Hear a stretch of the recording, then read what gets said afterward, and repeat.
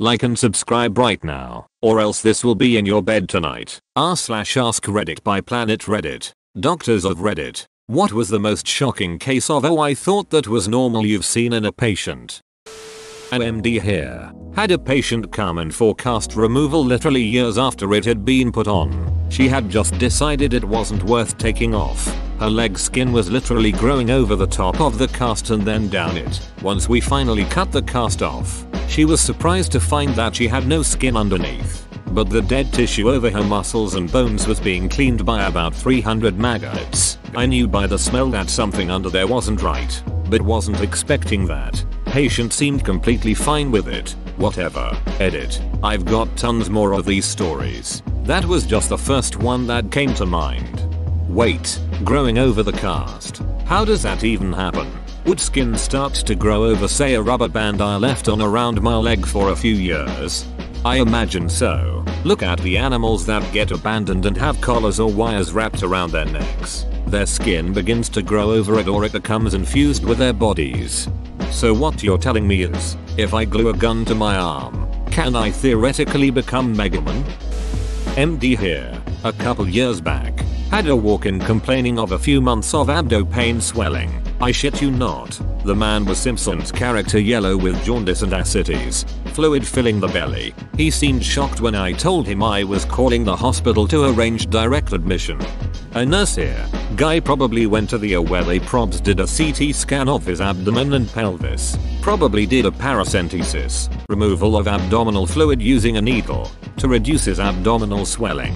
Blood tests to check liver enzymes, electrolytes, blood counts to check for infection, and also acetaminophen, Tylenol, level to check for toxicity, a thorough history to check for excessive alcohol consumption which may cause liver cirrhosis. Agree with other poster who said liver failure is a long circling of the drain. A brutal death I wouldn't wish on an enemy of mine. Ahem. Please continue. Liver failure. Not a doctor, but a patient. I went in for thigh, hip pain. I couldn't lie on that leg for more than 30 seconds without pain. I thought it was muscular and my doctor thought it might be radiating back pain. I had several rays and learned I had broken my hip sometime in the past. Had a floating bone chip in my hip, degenerative disc disease, a birth defect in my spine, and mild scoliosis. Holy shit. I hope you had good insurance. That's brutal. How are you now? Luckily I did and still do. I'm doing well. Just some painful days and some not. I avoid putting strain on my back.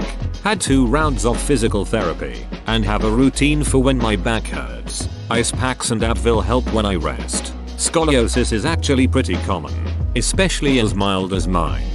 At least it wasn't boneitis. When I was a med student we visited a clinic in the country where I studied. Lots of people with get horrible injuries and use the local elixir of dirt motor oil spit from the local old lady to patch up an exposed arm bone, or whatever. Had one woman in her 20s come in with a fungating breast cancer that looked like a hard mushroom mold growing through the skin and to the outside world. Constantly bled anytime you touched it. Her family shamed any injuries or impurities and she thought she just needed to keep it covered until it got better. Unfortunately, I have seen this on 2 occasions, both at hospitals that were in middle to upper class communities here in the US. One was a 40-year-old woman, a successful business owner and fully insured. Her sister made her go to the ER because she care of CP. She was asked to put on a gown for an EKG. I will never forget the sight or odor of her breast. It literally looked like green hamburger. Sadly, she did not seek care sooner because she said she was embarrassed by the appearance and later the odor. I followed her care as best I could. She went through bilateral mastectomy, radiation TX and chemo. She survived another 3 months of hell before she passed away. The second patient was a 28-year-old mother of 2. No insurance and had to work to feed her family. She was seen for a care of neck pain.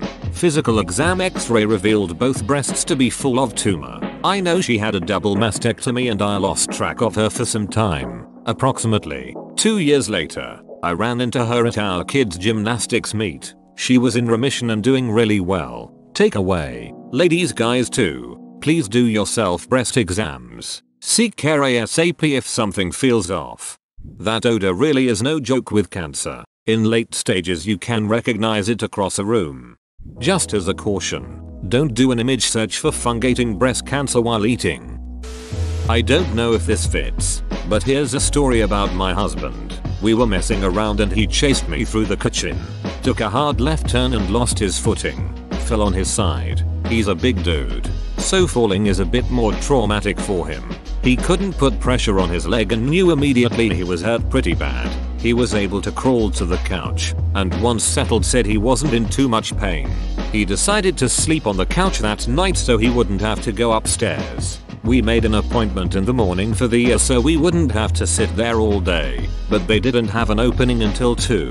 So we just hung out at the house. He was in a decent amount of ambient pain, but it didn't seem emergent. Once we got to the hospital, we find out that he had broken his hip, in this case breaking off his entire ball joint from the top of his femur. The nurses said they couldn't believe that he was able to sit up and had slept on it, implying that we should have come the night before, and probably by ambulance. It required surgery with some hefty bolts to put it back into place. But the crazy part is that apparently a healthy 30-ish-year-old man breaking his femur from standing is highly unusual. After several tests and an MRI, it turned out he was in the early stages of osteoporosis due to a pituitary tumor in his brain. So we discovered a benign brain tumor all because dude was wearing slippery socks. Holy smokes. How's he doing now? He's fine. He can't do certain exercises, like running, which he hated anyway, and he's on meds to shrink his tumor, which have worked beautifully. His osteoporosis is almost reversed. The end result there is similar to my dad. He tripped over our dog's outside line and hit his behind pretty hard on the stairs outside. When he went to get checked for that, they found a tumor on his kidney. Thankfully, they caught it early and removed the kidney. If he hadn't have tripped and fell that day, who knows how long it would have taken for symptoms of the tumor to actually present themselves. Patient here. Went to the doctor for a note to have a day off work since I didn't feel great and just didn't want to work. Doctor poked me in the stomach, said that's not normal and sent me off to have a scan, which took me 2 months to get around to. 2 weeks later I get a letter from the doctors asking me to come in, change my shift, so I go, and the doctor went off at me for not coming in sooner and told me to go home and pack a bag. I'm off to the Royal Brisbane. It might be cancer. More scans later and it's decided that it's not cancer. It was a 4-kilogram cyst. My only symptom was an enlarged stomach and the "you're getting fat" comments from my mother. Shout out to the RBWH for being a tops place for various things. Always average to above good experiences there, honestly.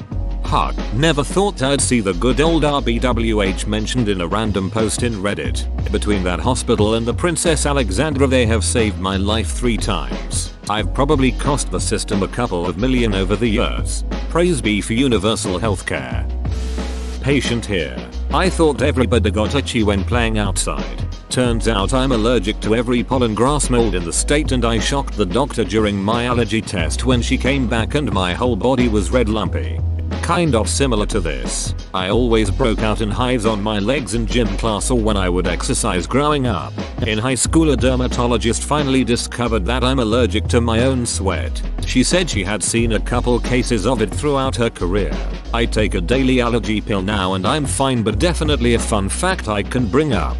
Imagine your body saying, here is this harmless liquid that I create to cool myself. Let's make it into a mortal enemy and attack ourselves like madmen. I started taking stinging nettle as an alternative natural antihistamine. I used to take a ton of Benadryl for allergies. I've found the nettle to pretty effective. Not a doctor, but have a story. My oldest son was 11 years old and needed a physical for youth tackle football. We had a new doctor, so she went into more detail than most physicals. He had complained that his ankle hurt during the middle of baseball season, so she asked if he could take off his shoe. When he did, she immediately points to the side of his foot where there was a strange bump and informed us he had a broken foot. I didn't believe her as I pointed out he had the same thing on his other foot as well. She took a look and said, "Oh, he has 2 broken feet," and sent us over to get x-rays from the hospital. I was laughing, thinking this was so crazy, believing there was no way my son, who not only finished playing in a baseball tournament, but who was running and jumping at the swimming pool literally an hour before had 2 broken feet. After the x-rays were completed, my smile quickly faded as the doctor was right. That is when we learned about completely flat feet and the damage stress fractures can do when they go undetected. 8 weeks of cast and special shoes and insoles for the rest of his life solved the problem. His feet are still deformed, but it never slowed him down. The question I have is, if it didn't hurt so much, then did he really need casts? If it was caused by having flat feet, then he probably had fractures before that healed okay. No, I can't believe he was so active while also in a lot of pain.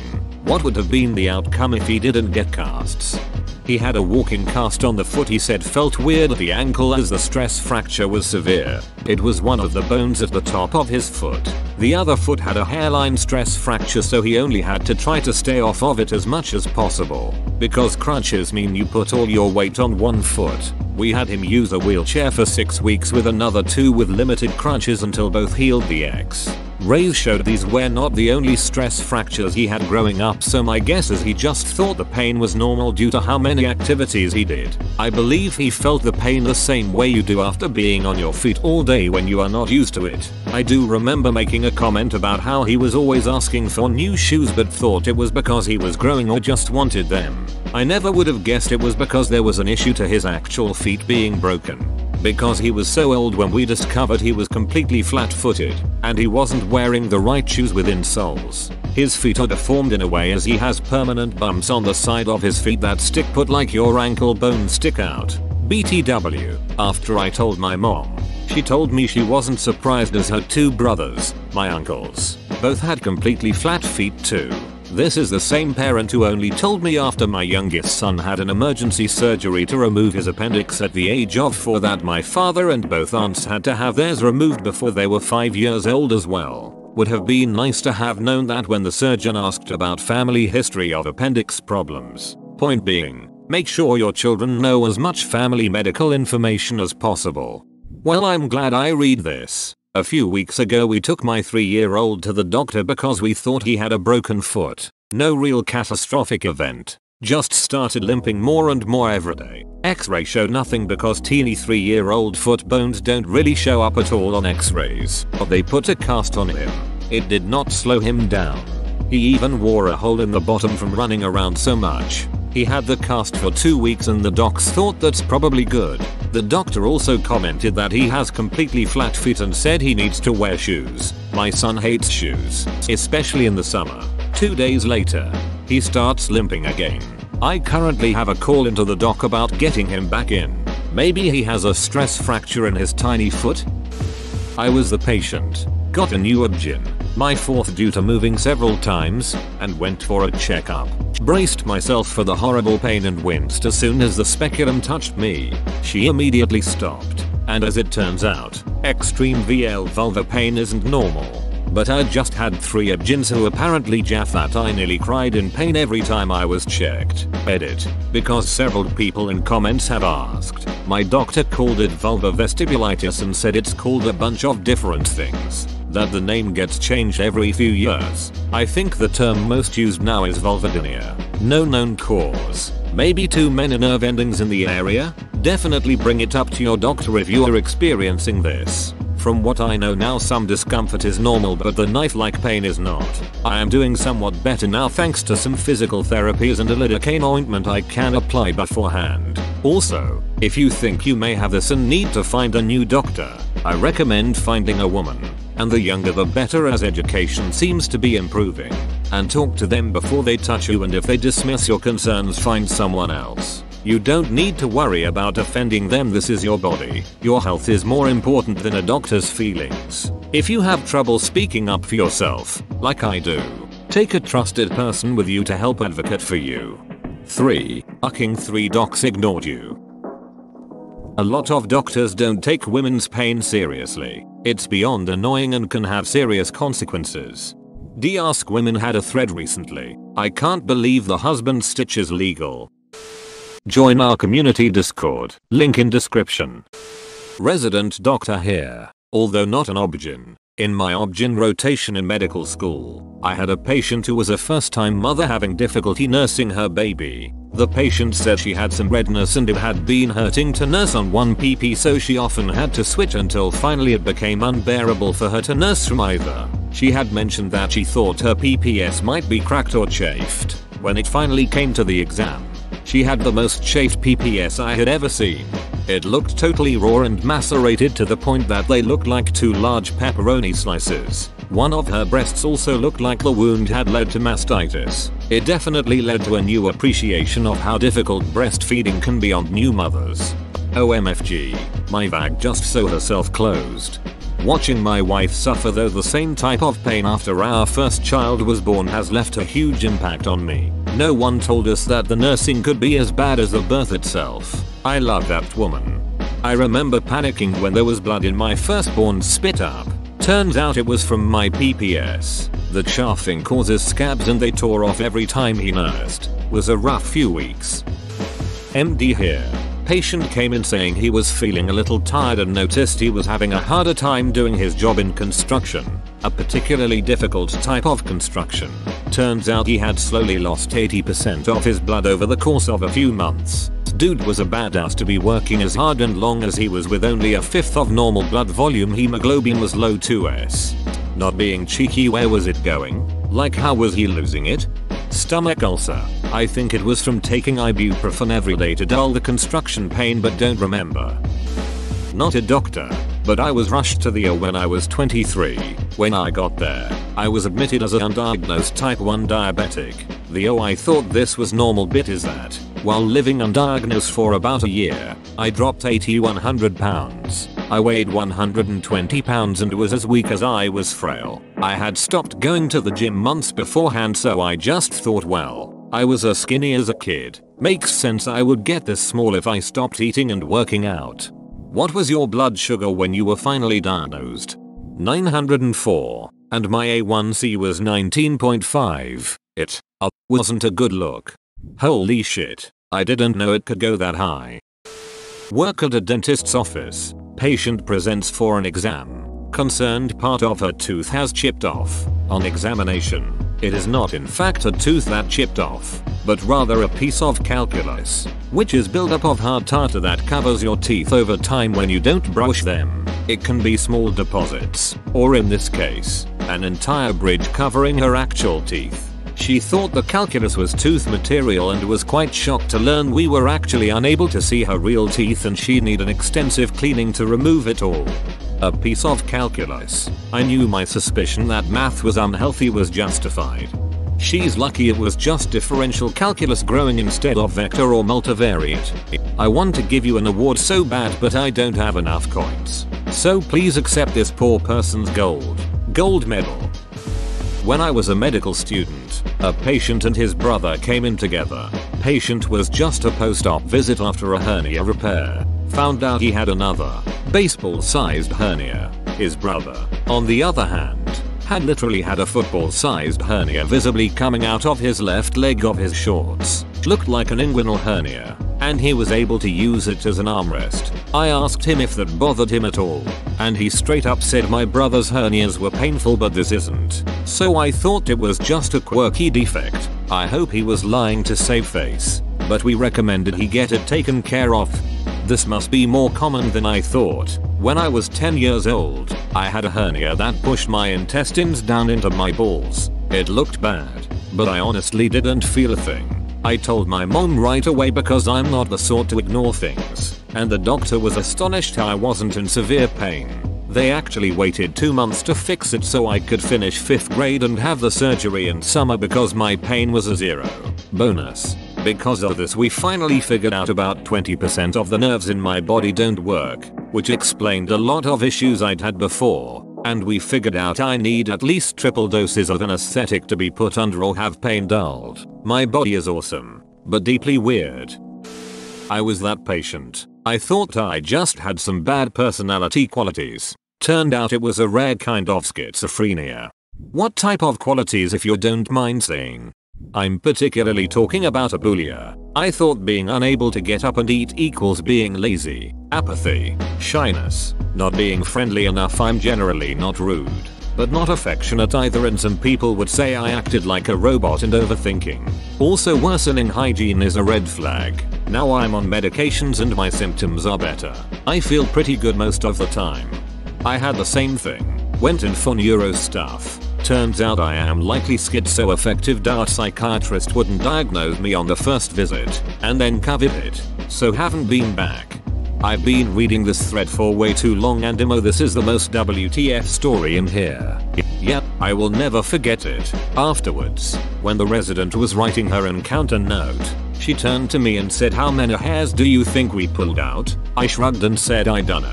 500? She thought for a second and said, "I think it was closer to 1000. I'm gonna put 1000.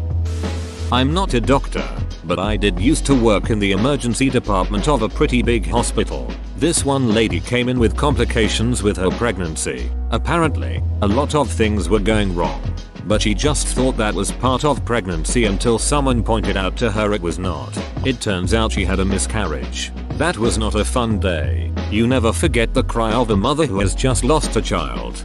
The worst thing about this is that so many otherwise alarming things are normal during pregnancy. Swollen feet, nosebleed for 2 months straight, face covered in dark splotches, horribly constipated for weeks, months, bladder prolapsing. Don't worry, pregnant lady, that's normal. There's a conspiracy of silence about the physical and mental toll that pregnancy and childbirth can have on women. My mother once told me that if she'd had to go through what some of her friends had, she'd have stopped at 2. As child 6 of 7, that made a big impact on me. That's almost too sad to share, man. Not a doctor, but I was talking with a few girlfriends and I casually mentioned that I hadn't had a period in 3 months, and that when I do have them, they're either 2 days or a month straight. I did not know that was not right. That's the same for me, and whenever I go to any doctor for anything and they ask when was my last period, they look so worried and give me a PT, and I hate it because I sit there awkwardly with that yep face while waiting for the results because I know I'm not pregnant, but they're staring at me like my life is about to change forever. Exactly. Every time I tell someone I haven't had a period for 3 months, they get this look like there's something I don't know. I am a virgin. Unless this is a Jesus and or Anakin situation, I think I'm good. Have been accidentally artificially inseminated with a recovered cancer patient's only frozen semen sample. Only. Patient. One day my stomach area just started randomly hurting really bad. I thought I just had a regular stomach cramp. After 3 hours of the worst pain ever, I went to urgent care and it turns out I had appendicitis and my appendix ruptured in the worst way. I had surgery to get it removed the same night. That was 5 days ago. Edit. Appendicitis can happen to literally anyone at any point. If you feel completely drained of energy, fatigued and have intense stomach pains so bad you can barely breathe, please go see a doctor and don't hold off like I did. Get off Reddit. Don't make yourself laugh or cough. It's been rough. The pain is mostly gone, but the antibiotics they gave make me puke constantly. I'm having the time of my life here if you couldn't tell. Thanks for watching. Subscribe for 3 videos a day.